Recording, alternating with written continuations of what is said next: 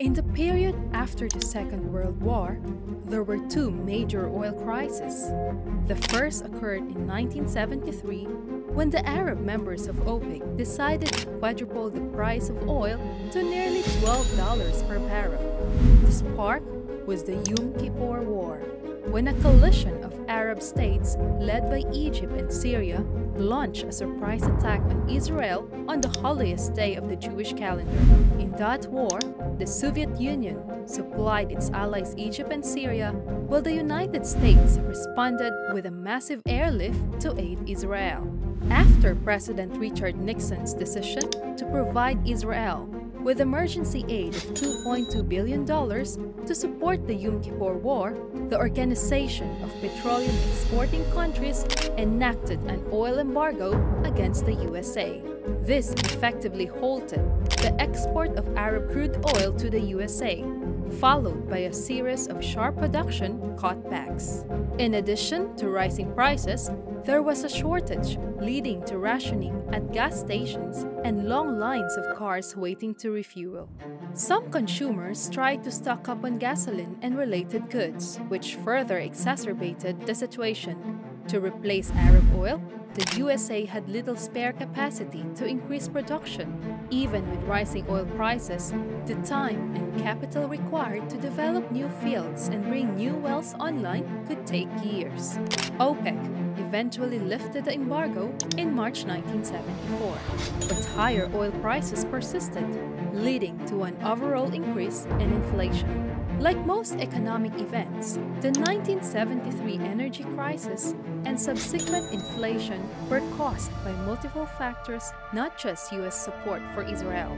There had been an ongoing struggle for control over the global oil market between the governments of oil-producing countries and major U.S. oil conglomerates. Until the 1970s, OPEC, formed in 1960, conducted relatively restrained activities, mainly negotiating with international oil companies for more favorable terms for its member countries. OPEC saw the Yom Kippur War as an opportunity to demonstrate its geopolitical power and strike at the U.S. oil giants. Inflation was also caused not solely by high energy prices.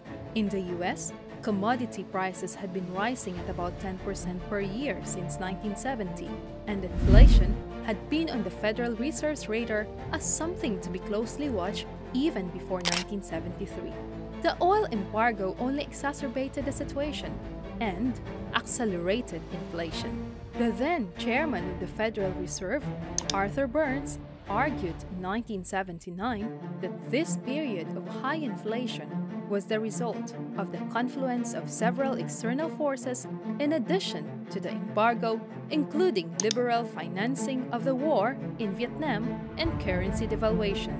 Besides the inflation caused by the energy crisis, the U.S. economy was in a state of stagnation. This led to the unusual combination of rising prices and economic downturn known as stagflation. The embargo lasted only a few months, but the high oil and energy prices persisted throughout the 1970s.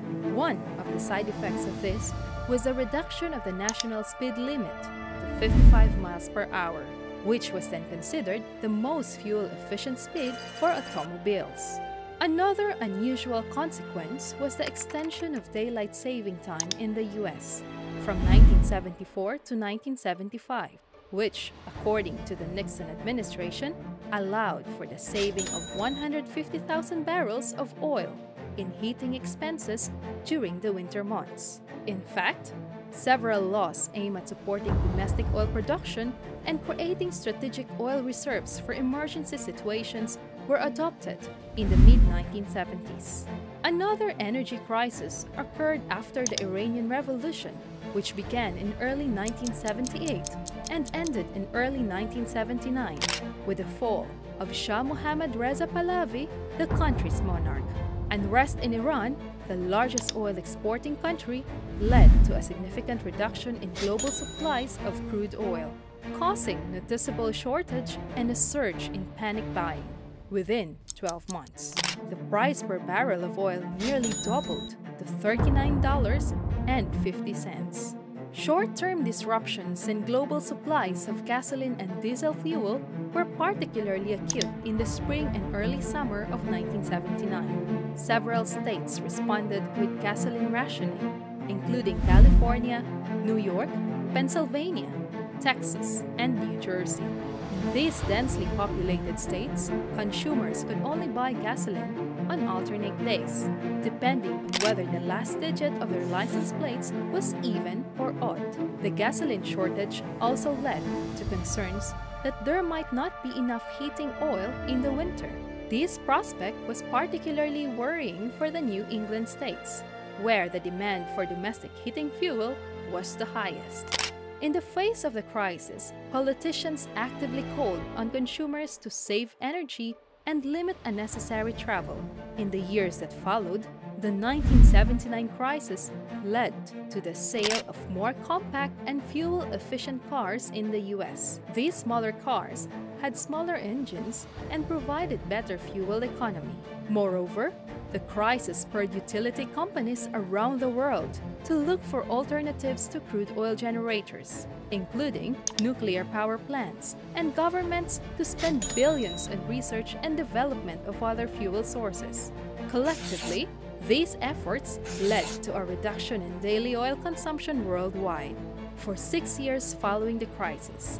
Meanwhile, OPEC's share of the world market fell to 29% in 1985, compared to 50% in 1979.